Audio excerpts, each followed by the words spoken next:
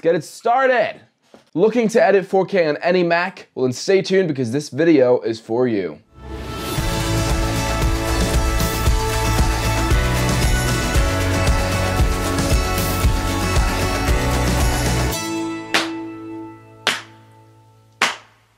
What's up guys, my name is Matt Zeffy and welcome to the channel.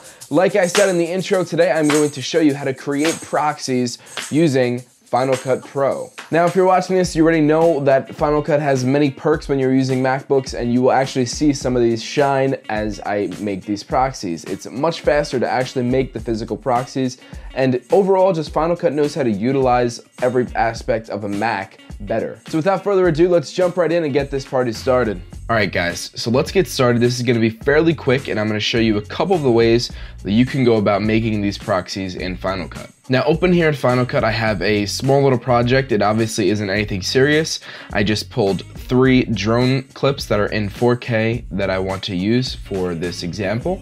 And for the sake of this video, I put a subpar color correction on this footage. I'm not the best at color correcting using Final Cut tools, so I just did the best I could in a short amount of time, and it's decent, but it's really irrelevant to this video because I'm just going to show you how to make these proxies. So to get started, you're going to want to select any media that you have that is in 4K, and once you do that, you're going to want to right-click those files and then click Transcode Media. This prompt will show up, and then you're going to want to hit Create Proxy Media, OK. But before I hit OK, I'm going to show you the second way that you could do it. Now for this second method, it sometimes does not let you generate the proxies altogether, but basically if you had your clip selected and you came to this inspector element, I believe it's called, this icon on the right side here, you'd be able to hit generate proxy, and then you'll come up to the top left, you'll see it loading, just like so. But obviously that other method that I showed you seemed to be much faster. And then I'm just going to go ahead and generate the last one as well. And you could check the status of your proxies by just clicking them and going to this icon once again, scrolling down and seeing if the proxy is actually online. As you can see, it is online for that one and this one. And let's see about this last one. Yes, it looks like this was created.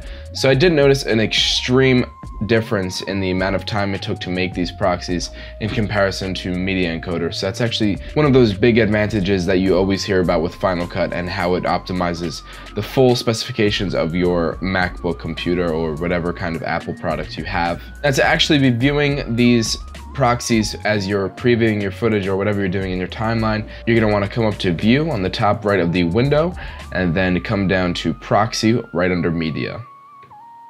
And then once you do that, you will be looking at your proxy files instead of your 4K footage. And because of this, your footage will play in your timeline much smoother and you'll get a much better experience while using Final Cut. Alright, so that's about it on how you can make proxies in Final Cut Pro. I do believe that one of the limitations is that you can't make different kinds of proxies, but as I said previously, Final Cut is able to really utilize your entire Mac and its performance speeds, so I'm not really sure you're even going to need that.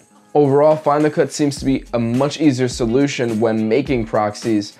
There's a kind of a multi-step process when doing this in Adobe Premiere Pro, and while there is multiple ways you could do this, in Final Cut, Adobe Premiere Pro seems to be a little bit more excessive, and the fact that you have to jump into Adobe Media Encoder is just an extra step that they should circumvent, in my opinion. That's about it for today, guys. Thank you so much for watching. If you got anything out of this video, make sure to like and subscribe. I will be posting tutorials, vlogs, all kinds of things in the upcoming weeks, so make sure to turn those notifications on. I would really appreciate it. Thanks again for watching, and take care. Hey baby, why won't you come over maybe?